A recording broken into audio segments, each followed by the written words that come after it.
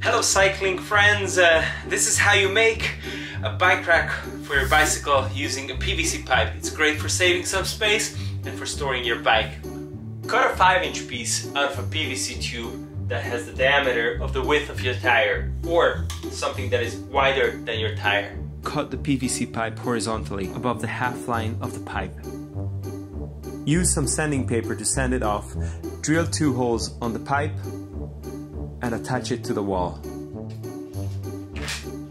If the pipe is wider than your tire, mark and cut out a piece of the pipe 1/2 to 3/4 of the way down, like so. Then heat it up with a heat gun, a torch or a gas hob, and while still hot, wrap it around your tire and let it cool. Drill 2 holes on it and attach it to the wall. Congratulations, you have just made your very own bike rack for your bicycle.